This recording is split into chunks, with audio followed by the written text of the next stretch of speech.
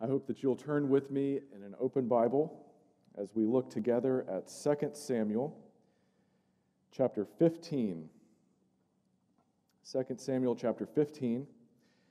And our focus today will be on verses 1 to 12. It's Valentine's Day.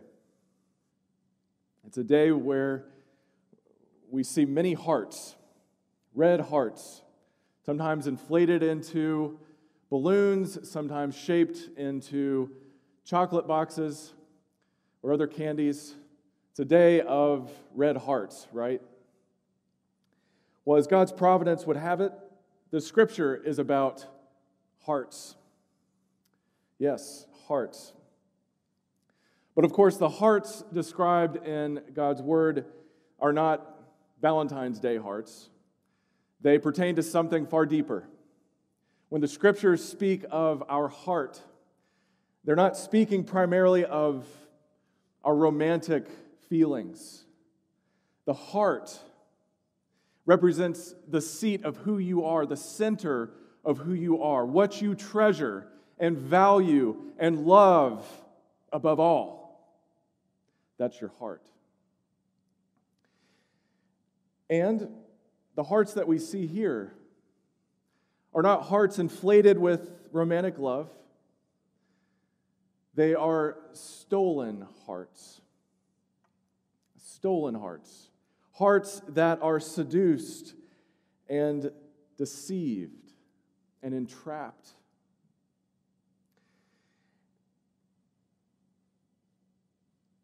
And it's a trap that lies waiting for every single one of us. Your heart, right now, and my heart, is in danger of being ensnared in the exact same way. And so this scripture has immediate applicability to every single one of us. Your heart is in danger of being stolen today. And we need to acknowledge that so that we can avoid this trap. What we see unfolding is King David's son Absalom, a celebrity in Israel, manages to turn King David's kingdom upside down. This is not a story that we hear often when we think of King David or hear about King David. We tend to hear about David and Goliath, maybe that incident with Bathsheba, but it's kind of happily ever after there, right?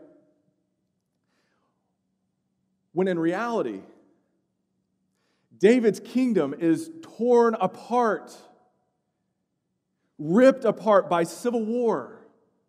Not from an external enemy, but from his very own son, Absalom, someone with whom he shared bread. That's where the betrayal comes. And so we need to ask the question, how is it that Absalom manages to come back? He's been estranged from his father. David reluctantly lets him come back home. How is it that Absalom manages to pull this off? Well, he does it by going straight for the human heart. Straight for the heart. And so what we need to remember here is that the human heart, your heart and my heart, is easily seduced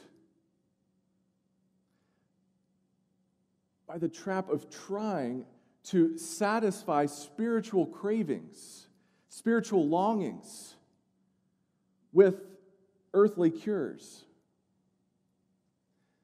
Your heart was designed by God, your Creator, with spiritual longings and cravings and desires. But because of the corruption of sin, our hearts are so easily seduced by what looks good, what seems good right now. Never mind the long-term consequences. Never mind what God says about that. We're drawn to that and we're seduced by that. And so the only way to avoid that trap The trap that lies in waiting for your heart and my heart is to embrace the heart-changing lordship, the heart-changing lordship of the one whose love is better than life. Surrender to him. Submit to him. This one who has proven his love for sinners like you and like me in the Lord Jesus Christ. That is the way to avoid the trap. But we need to know what the trap is, and we need to know just how dangerous and how seductive this trap is for your heart and mine. So let's read together, beginning at verse 1.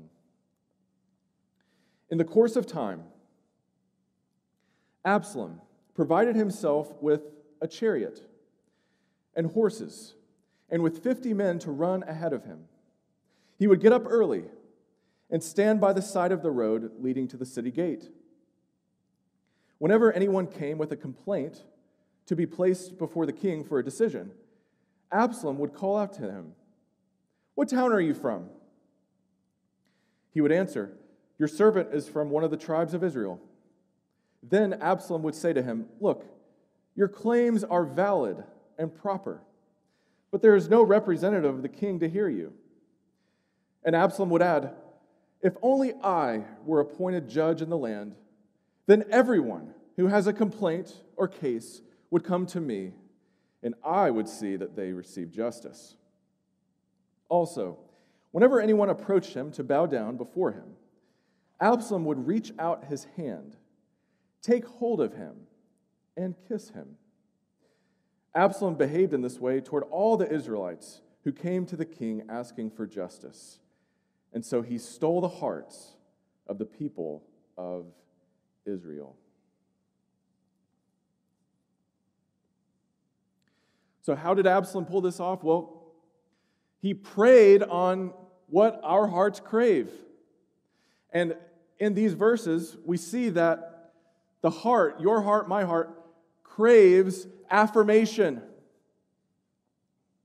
We crave affirmation. We want someone to affirm us, to tell us just how worthy we are, just how good we are. And how does he do that? Well, first he focuses on his appearance.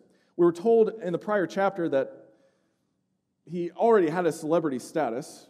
He was good looking, had great hair, and all the people admired him. Well, now he adds to that a chariot and horses with 50 men to run ahead of him. Now for us, we say, what's so special about that? Well, in this day and time, we have to picture this as kind of like a presidential motorcade, right? With lots of black SUVs in line with flashing lights, lots of Secret Service agents in black suits with earpieces. That's the kind of image that Absalom is trying to establish for himself.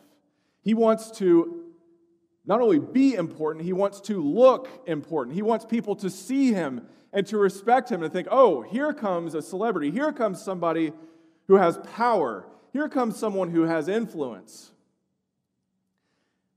That's what he wants people to see. But in the scriptures, we're often told about how chariots are not something that people should put their trust in. Back when Israel was clamoring for a king, and they wanted a king like the nations. They wanted someone who would be a great general for them, someone who had power and knew how to wield it. The prophet Samuel warned them. In 1 Samuel 8, verse 11, "This is what the king who will reign over you will claim as his rights. He will take your sons and make them serve with his chariots and horses, and they will run in front of his chariots." Well, that's exactly what Absalom's doing, right? He is exactly the kind of king that the people wanted. He's like the kings of the nations. And of course, our Lord taught us that power looks very different in his kingdom. He says, the Gentiles take the seats of influence and power and they lord it over. But it's not to be that way with you. Now, we hear Jesus say that, and yet, don't you see how seductive this is? Oh, here's somebody who's important. Here's someone who can really fix the world. Here's someone who deserves my vote, right? Well, it's not only his appearance. So he goes early to the side of the road leading to the city gate, and the city gate back then was a place where people would go to have their claims heard. This is where they would seek justice. This is like the county courthouse of this day and time. So he goes out there early to intercept anyone who's coming to King David to seek justice. And what does he do? He would show a personal interest in them. Where are you from? What town are you from? Don't we love it when someone shows a personal interest in us? When someone remembers our name, right? Remembers our birthday. Oh, we like that. That feels good. Well, that's what he does. Where are you from? He postures himself as someone who really cares about these people. And having heard where they're from, then he provides validation. He says, your claims are valid and proper. But don't you know some of those claims weren't valid and proper? Are we really supposed to believe that everyone who came to the gate had a valid and proper claim? No, of course not. But that's what he tells them, because that's what they want to hear, right? We like the affirmation, yes, tell me I'm right in the way I think. Yes, confirm my bias. That's what I want. And if you don't tell me that, then I'll find someone who will. And by the way, we need to be aware that this, in Absalom, we can see how most politicians function. And to some extent, they have to. In a republic, in a democracy, they're trying to earn your vote. That's what they're supposed to do. And we're grateful for government. We're grateful for good government. We're grateful for politicians who stand on principle. But just know that it is rare indeed for a politician to tell you you're wrong in the way you're thinking. It's rare for a politician to tell a constituent, you need to change the way you're looking at this, right? What we like is for a politician to say, look, I'm going to lower your taxes, I'm going to raise entitlements, and I'm going to balance the budget, right?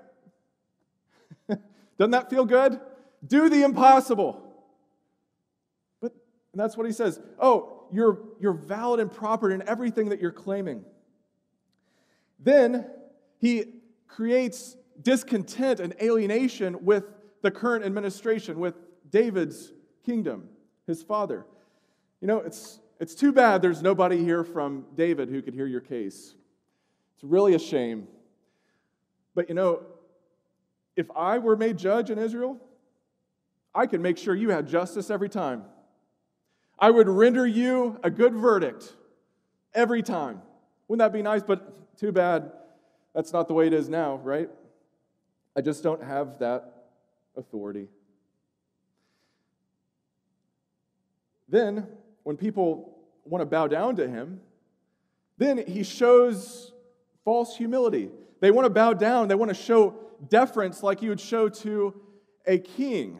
And as soon as they do that, he embraces them and kisses them. So that he's saying, oh, I'm not worthy for you to bow down to me. I'm not a king or anything.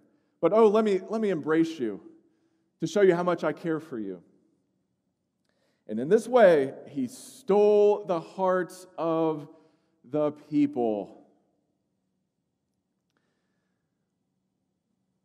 We crave affirmation, do we not? I do, you do, we want this. And what we need to be aware of is that we need something more than affirmation. What we need is for someone to tell us the truth. And it is in telling us the truth that real affirmation comes. And the God who has made himself known to us in the Lord Jesus Christ is a God who will always tell you the truth, whether you want to hear it or not. And so you and I have got to be alert to this seduction so that we don't fall into this trap. Our heart longs for affirmation. It's just the affirmation that you really need and the affirmation that I really need can only come from God telling you the truth about yourself. You are a sinner. I am a sinner. And it's not just that I'm not perfect. No one's perfect. It's that I am completely unable to do anything that would earn God's righteous favor. And so are you. That is human depravity. And that's the truth about ourselves. And there is only one hope. There is only one way for us to be saved, and that's by the grace of God. And sadly, that's not what we hear very often. More often what we hear is, you're enough. You're totally sufficient in of yourself. You don't need to change a thing. You're perfect just the way you are. Oh, and that strokes our ego, doesn't it? That feels good. Yes, affirm me.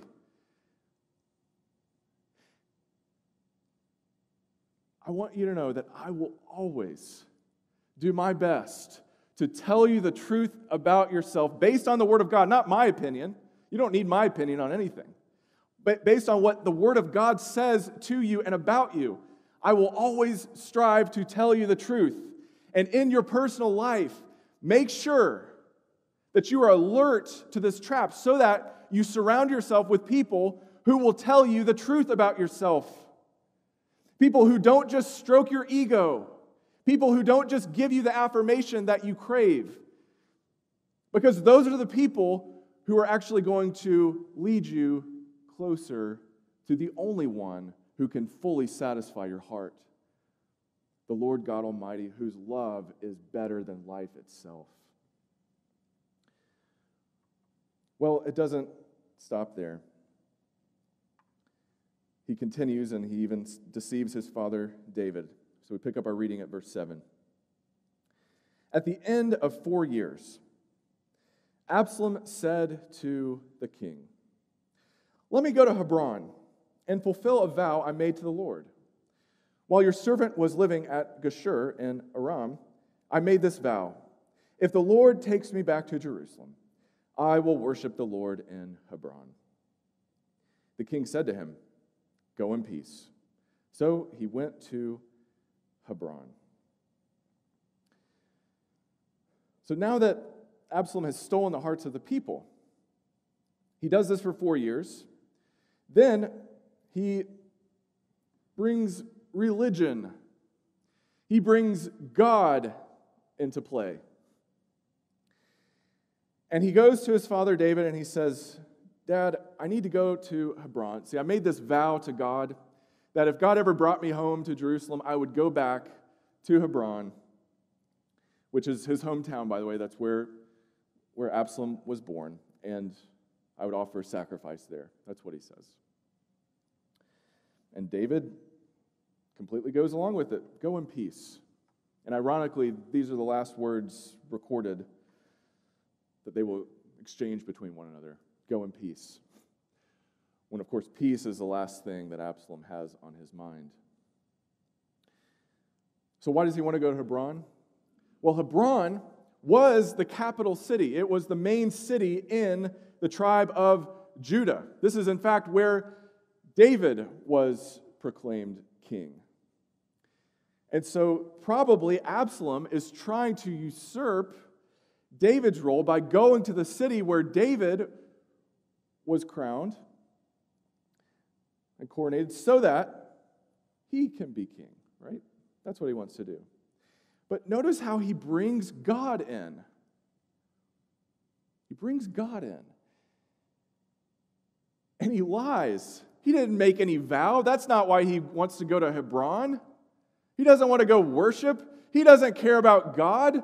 God is the last thing on his mind. But oh, how he dupes David and he deceives the people. And what you need to know is that the heart craves religion. The heart craves religion. You may say, well, that's an odd claim. I mean, if that were true, wouldn't we expect to see more people in church? Where is everybody if all these people really crave religion? Well, we need to expand our understanding of what religion is. Religion is any attempt to try to find ultimate meaning and significance and to satisfy whatever that ultimate significance is, whether it's God, whether it's a philosophy, whether it's a worldview, whatever it is, whatever is of ultimate significance to you. Religion is a means to find that. And for some people, of course, church, Christianity is a means to do that. For other people, it's a different worldview. But that human desire, that human craving for religion, for a tradition, for order, for something that can bring us into harmony with the universe or whatever higher power you happen to believe in. We all crave that. And it's important to note we crave that whether God is involved or not. And we've seen time and time again in this book how people will use God. They will use religion for their own personal profit. Right? And this is true for all of us. We want to be able to say, I went to church. I didn't fall asleep during the sermon. I sang all the songs. I can say a public prayer when called upon. I serve on this committee. I've gone on this mission trip. We all want those things because it satisfies that religious craving, whether God is involved or not. And you need to be aware of this deception that so often we can use religion to make us feel good about ourselves when we're no closer to God than we were when we came to church. You aware of that? Is your heart in it or not? Are you speaking truthfully or not? Absalom doesn't really care about God. He just wants to use God. Beware of people who just want to use God to get your vote, to get your allegiance, to get your support. They will do it. Why? Because the human heart craves religion. Oh, this is an upstanding person. I mean, he talks about God. He quotes the Bible. Oh, yes. He quotes the Bible. So surely this person is someone we should vote for or listen to, right? Don't be deceived. Don't fall for that trap.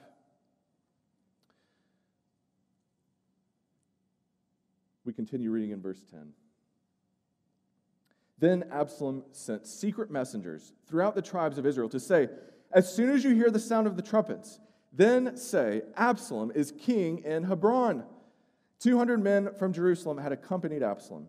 They had been invited as guests and went quite innocently, knowing nothing about the matter.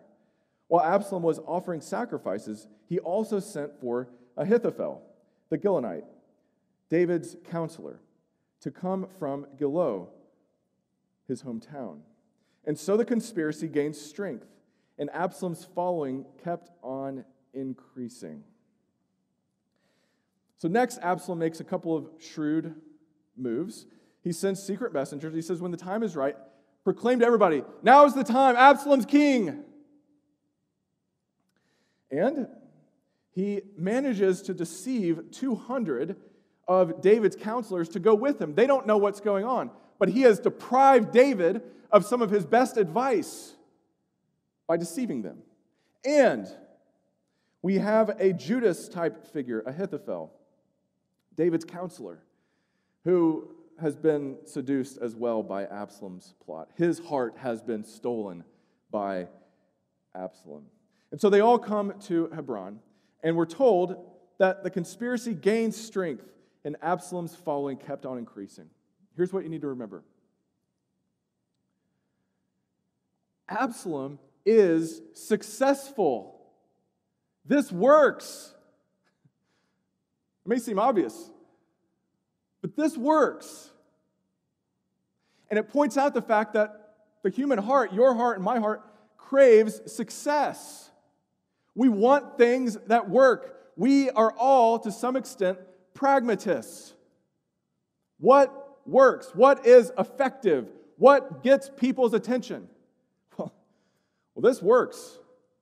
The conspiracy is gaining strength. He's getting more and more followers. This is huge. He's going to be successful, by the way. Spoiler alert. He's going to kick David off the throne. God's anointed king, God's chosen king, through whom God chose to reveal his heart. Absalom is going to kick him off the throne. He will be successful. And surely anything that's successful, anything that gathers that many people, has to be right. No? No. Don't be seduced into the trap of pragmatism. Don't just ask, does it work? Don't just ask, is it successful? Ask, is it true? Is it right? Or not? And if the world considers you a failure because you acted in obedience to what God told you to do, if you were faithful to His word, even when you're the only person in the room who was, well, is God's affirmation enough for you? We can never get over the fact that the man we worship, the man we follow, the man whom Christians proclaim as Lord, was a total failure in the eyes of the world at the age of 33. He ended up crucified, publicly executed, a criminal. I mean, does that work? Well, by all appearances, no, it doesn't. And yet, He is Lord, crucified, and we believe risen, Lord of life. And so be aware that your heart and my heart is drawn to someone like Absalom. Oh, this is successful. This gets the people to come. And this applies in your business world. This applies in the church. We want what works, right? Not so fast. It's good to be effective. We want to be effective. But the more important question is it right? Is it true? Never mind what the world says.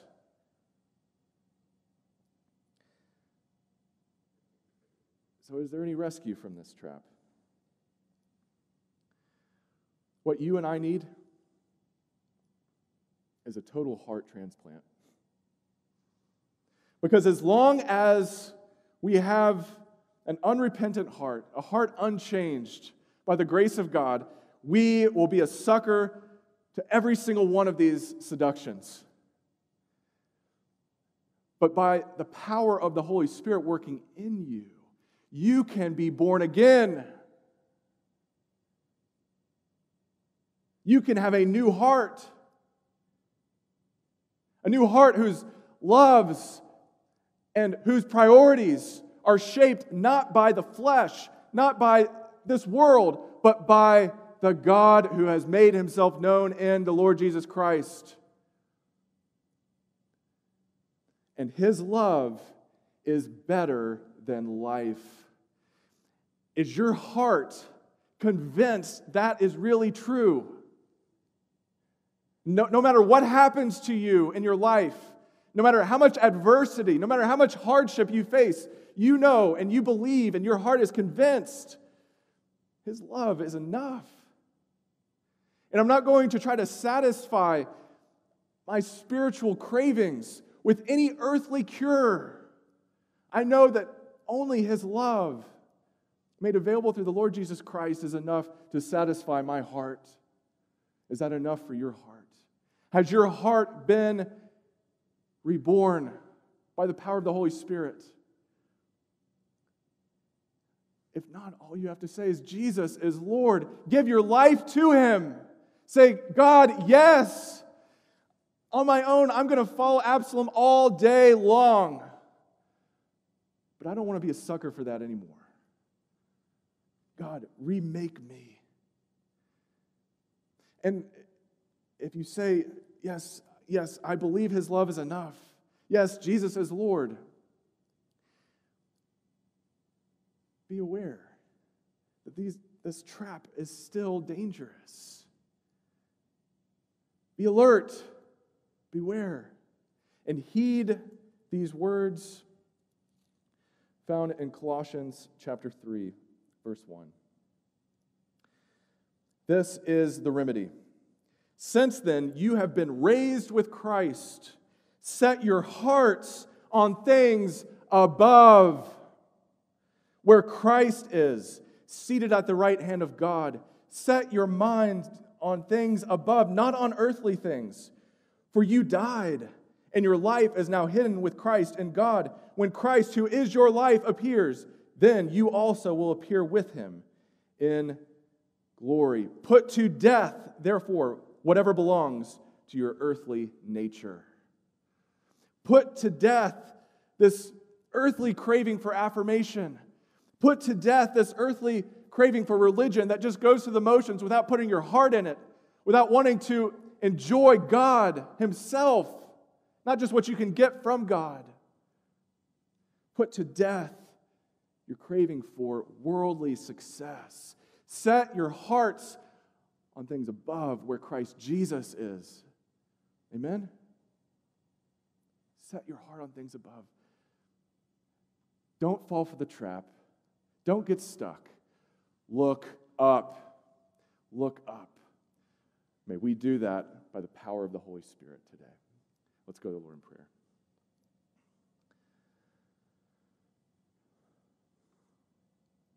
Dear Lord, we confess that we are so easily ensnared,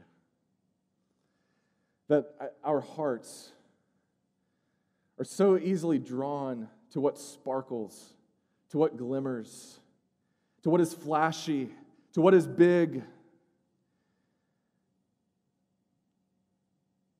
Lord, we confess that to you. Fix our eyes by your Holy Spirit working in us on our lowly and gentle Savior, our crucified and risen Lord. And when we find ourselves stuck, we find ourselves feeling hopeless, help us to lift our eyes up to where Christ is, where he reigns as our sovereign Lord, and from which place he will return to this earth to finish what he began.